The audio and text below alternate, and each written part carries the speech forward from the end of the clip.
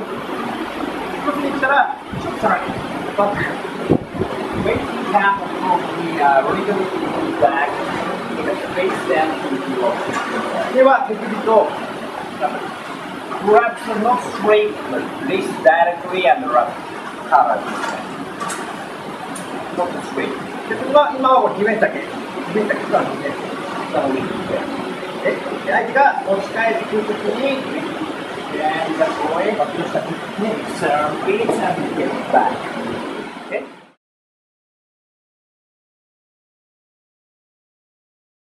Inside with the knee up, get the C from diagonal side, underfoot and sit straight.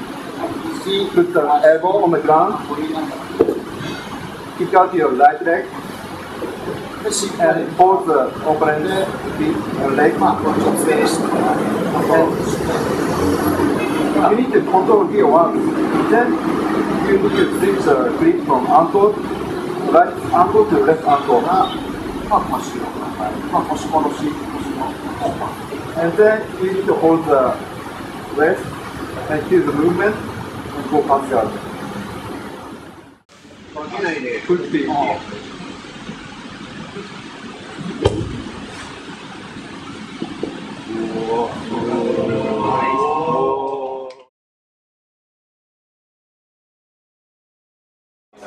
Sensei, you began in Shooto before Jiu-Jitsu.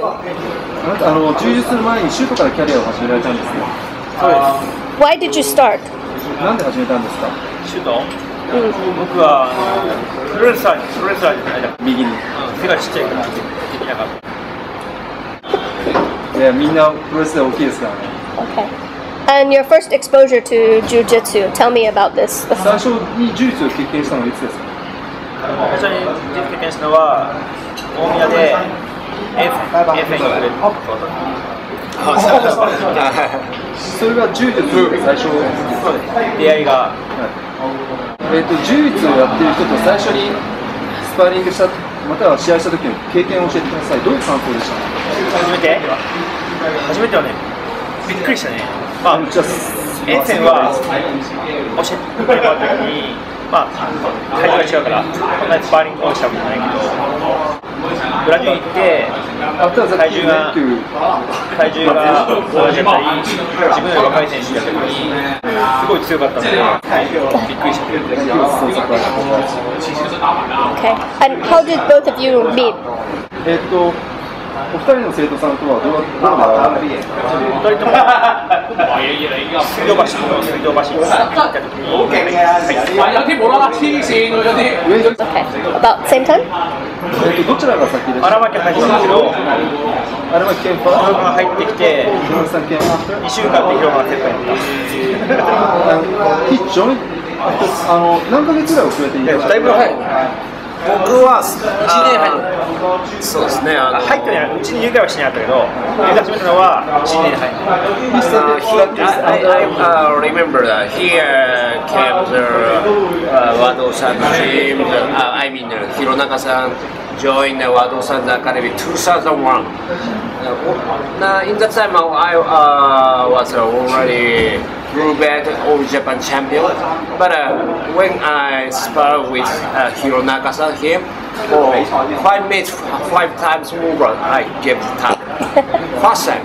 Already he played judo and only judo technique and ground technique also still stronger than blue belt champion.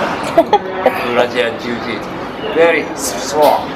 But his attitude very nice. Oh, you are great. You have a great technique. Yes, very kind, gently. But now a few months later, boy, bring this. Buy this one. Yeah, this one. Try this. Like a Japanese senpai and kohai style. Yes, but his personality, yes, very nice. I know his. I respect his personality. Also very strong. Very strong. And how did he start in MMA? どうやって MMA を始められたんですか？柔道をしていて、柔道を投げてもそれで終わっちゃう。MMA はタップアウト。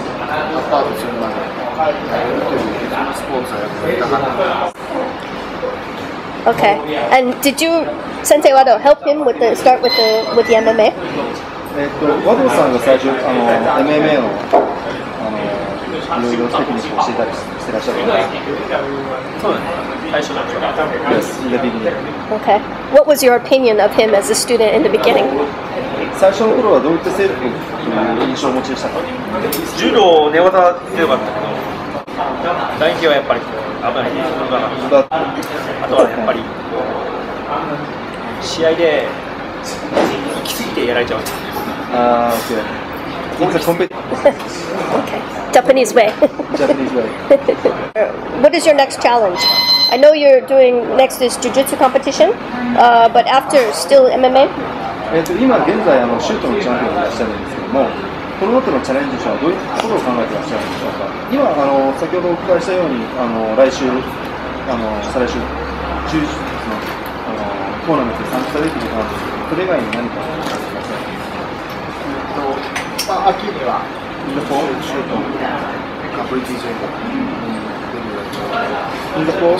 Aramaki-san, one thing for you for coming to Hong Kong, how have you seen jiu-jitsu grow in Hong Kong?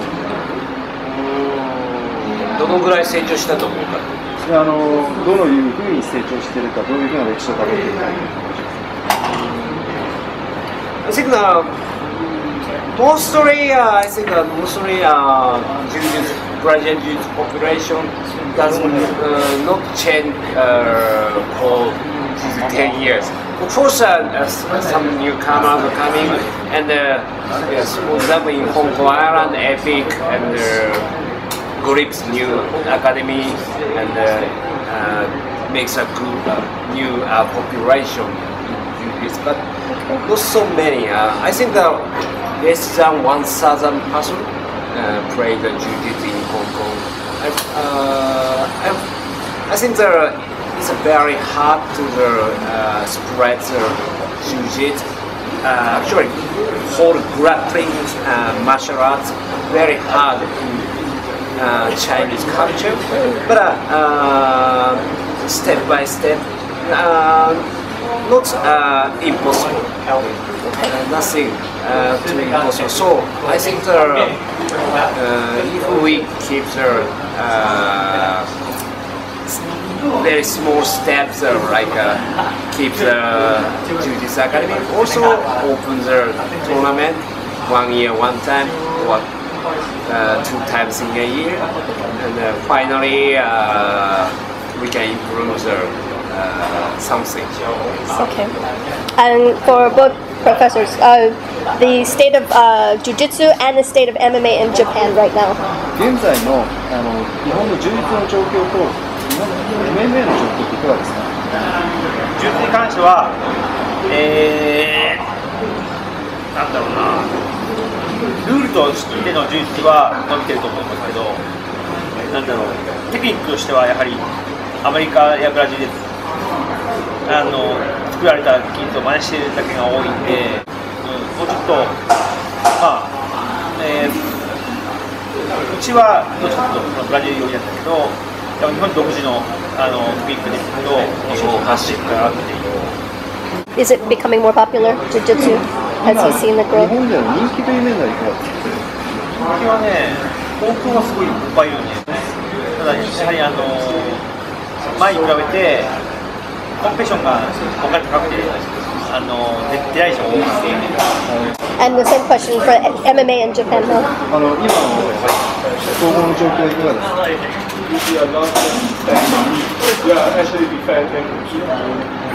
ちょっとでかいプロモーションがなくなって、ちょっと全体的に手が下がって。ジェネラルグラビティっていうか、まあでもその中でもやっぱり UFC が軽量級が開けてきて、軽量級はアジア人の